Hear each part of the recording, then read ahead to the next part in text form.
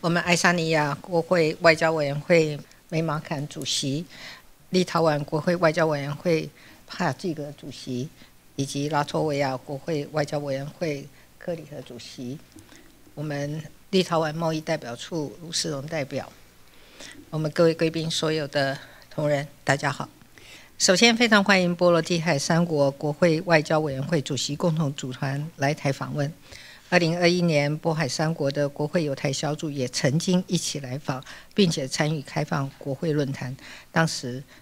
我们对于反制假讯息以及威权主义的扩张，也交流了许多的心得。这次3位外委会主席共同来访，不论是在区域安全或强化国际间民主国家的团结，都格外具有意义。我记得去年帕季格主席也和乌克兰国会友台小组一起来欢迎再次来到台湾。近年来，波海三国的政府以及国会也多次在国际上为台湾发声，包括在今年5月 WHA 的总讨论中，也都为台湾仗义直言。对于这份支持和情谊，我要代表所有的台湾人民表达诚挚的感谢。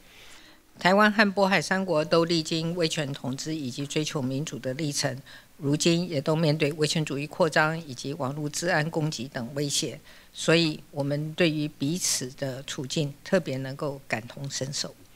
俄乌战争发生以来，波海三国对乌克兰不但坚定支持，也全力的援助，这种捍卫民主信念的精神及行动非常令人敬佩。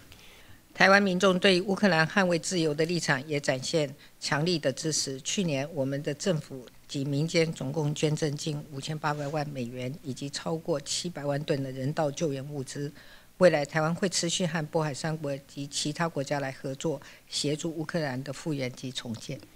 这几年来，台湾和波海三国在各领域的交流越来越密切。我们也希望在座3位主席能够协助促成台湾参与设于波海三国的3个卓越中心，包括爱沙尼亚的 CCD-COE， 还有拉脱维亚的 Stockholm-COE， 跟立陶宛的 ANZAC-COE。